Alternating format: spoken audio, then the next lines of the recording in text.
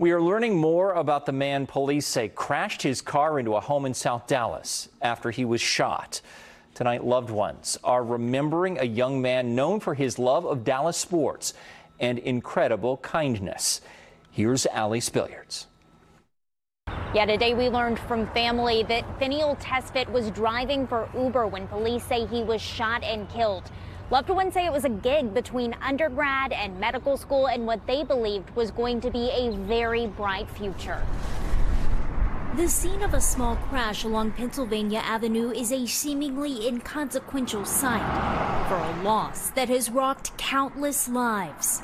Honestly, the only word I can use is just devastating, confusing. Zoe Keating met Finial Tesfit their freshman year at UT Austin. He was an incredible young man.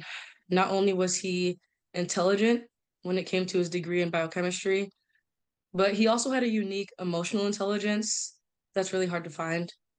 He was able to make anyone who was lucky enough to cross his path feel loved and appreciated. Making it hard for this tight-knit friend group to imagine the Irving native as a target for violence.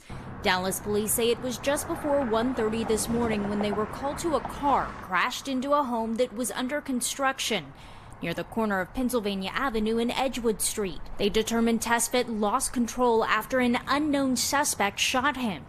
From across the street, Dean Lunis didn't hear the impact or gunshots, making it tough to know when the shooting occurred. It was a little jarring, to say the least, that something like that could happen potentially to somebody, especially in Dallas. And, the circumstances surrounding it is just kind of like, it's a little nerve-wracking. That neighbor we spoke with said unfortunately his cameras didn't capture anything, and for now police haven't released any kind of suspect or vehicle description, but they are asking anyone with any information to call. For now, we'll send things back to you.